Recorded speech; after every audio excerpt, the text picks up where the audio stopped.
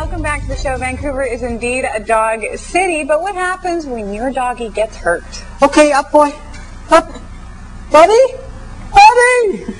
We're going to find out how to handle that situation. Michelle Sevigny is joining us. She's the founder of DogSafe Canine First Aid. How are you? Good, good. Thank you. Thank you for joining us. And your fine friend. Monty, of course. This is Monty. He's a Rottweiler. He's about 6 years old, and he came from the Vancouver City shelter. Very We've had him nice. for about 5 years, so he's our demo dog. Yay, lucky He fella. likes being a demo dog. This is such a great idea. I mean, everybody loves their pets. They become part of the family, and yet nobody that we've talked to on our crew that has pets really knows first aid specifically for their animals and for their dogs. How did this idea come to you? It came out of a personal need. I had a Shar Pei who was about 7 years old, and she became paralyzed.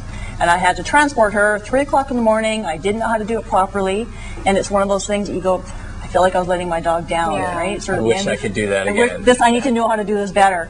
And so my background in policing, sort of a lot of experience with emergency response and how to deal with it. I was calm, but still didn't do it in the best way I could. Well, you have to have that knowledge. So maybe you can tell us how people, you pass it on to people with your courses and such, because you should be trained. Don't follow what we're doing today. People are trained to do this properly, just like first aid, correct? Exactly. You know, we can give you a little snippet of a rundown here, but it is a full day course that we offer. We run you through with the CPR canine mannequins, so you actually get a feel for what it's like to actually do the CPR on a dog.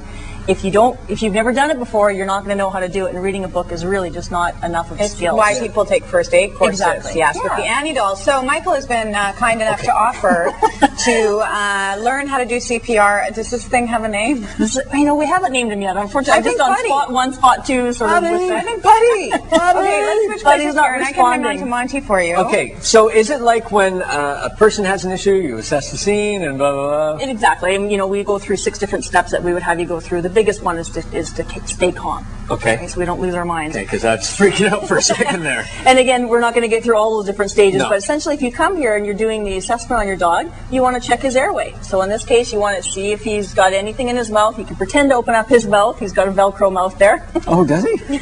Pull that tongue. Don't open him all the way up through. I said open your mouth. Of course, you would do this gently with a real animal, people. I can't. Wow. And this is an animal that we can actually get to. We're not. I can't open the mouth. The Velcro's too strong. You'd have a look in his mouth, pull that tongue to see if there's anything stuck in there. If there wasn't, you're going to assess for his breathing. Look, listen, and feel for breathing. Exactly. Nothing. Well done. I've taken first aid course. Yes. And the principles are the same, right, for humans or dogs? Same idea, yeah. So look, listen, and feel. See if you can feel it going up and down? Exactly. Okay. Putting your head right down there and see if you can feel any breath coming out. If you've got no breath, we're going to start by giving him 2 breaths. So it's mouth to snout. Okay, and I use this. You betcha. Put that there. Right on the nose. Hold his mouth closed. I don't know who's more excited about this, me or and watch the chest area here, and you're going to see a...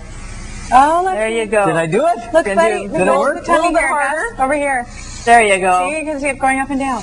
Buddy, you're going to be okay. It's okay, buddy. So that would be a couple of breaths. Then you're going to stop and you're going to assess for a pulse to see if his heart's working. So dare I ask where the pulse is? By where your hand is? Or? Yeah, we're going down there. We're going down. So if you feel underneath the leg, Strangely enough, you can find my pulse in the same spot if you need to. the femoral artery, you can put your hand just underneath the leg, sort of reach at the top. If I pump this, oh yeah, there it you is. feel it, so I can test people, right? I think that's it. So if he's got a pulse, you don't have to do chest compressions. You would be just going back and doing artificial respiration. It's fun now. So what is the contraption over the snout that Mike has there? That's just a training shield we use for hygiene reasons when we're doing with mannequins. Okay, because I've got cooties. Now I noticed that there's a DogSafe first aid kit, and we've got Monty's first aid kit that he carries on his back. But what is what do you have in one of these? Linda, if you want to open up the red one there beside you, Mike. Oh, this one. Yeah, that's sort of a real basic small kit. That's underneath the seat of my car at all times. Oh, that's a great and idea. It's something you can put in your backpack with you. And in this case, Monty can carry it as well if we're out going hiking. The basics for wound care. So lots of gauze, lots of rolls, lots of trauma bandages. Saline to wash out any of the wounds while you're there. Yeah. Nice. Yeah, at least you have it. Okay, you know what? We've got Monty here, and he's getting a little bored. Sorry, Monty. But I made a boo-boo once with an Irish Wolfhound and approached him when he was in a little bit of a traumatized state, and I got bit, and I deserved it because it wasn't the right way to approach a dog. Now, approaching an animal, especially a large one like Monty when it's hurt, can be very dangerous. So maybe you can tell us how to approach him properly if he were hurt and he were traumatized. Absolutely, and we mentioned about the principles being the same for people first aid versus animals. It's true. He looks so traumatized right now. I know. Traumatized by not having a treat. Monty is traumatized by boredom. Bud. However, the difference between animals and people is that although people can get sort of combative, dogs can bite you, and we want to make sure that you're safe, number one. So you may not actually be able to approach that dog. If he's growling at you, you're not going to be able to get in any closer. So if you actually can come in, come in quietly, come in softly, talk to the dog, let him know you're coming in, and do things. It's funny. The couple of things that you can really do that helps to calm the dog down is to lick your lips and pretend to yawn.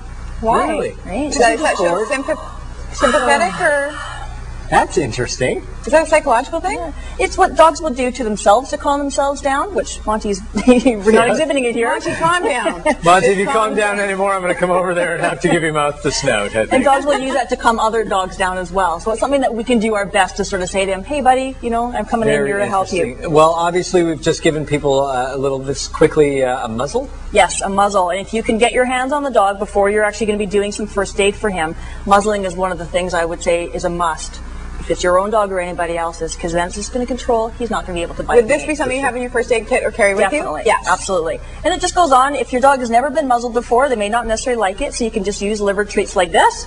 Monty's like, no, Mom, not the muzzle again. Yeah, brother. And you just slide it right on, sort of like that. Monty doesn't mind the muzzle because he knows it's connected to liver treats all the time. Monty, you fall for it every time. You don't mind. He loves it. Get this thing off my face. Boy, Monty. So that's a good thing to teach a young dog as far as just get used to a muzzle because you just never know when you're going to use it on them. Thank you so much, Michelle. If you want to participate in one of these classes so you can learn dog safe and know how to approach an animal and treat an animal when it's been traumatized or hurt, you can go to the website on your screen and find out more information.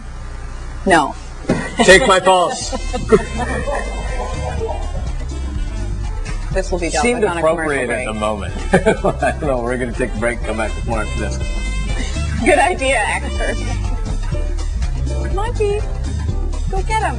Monty, get him.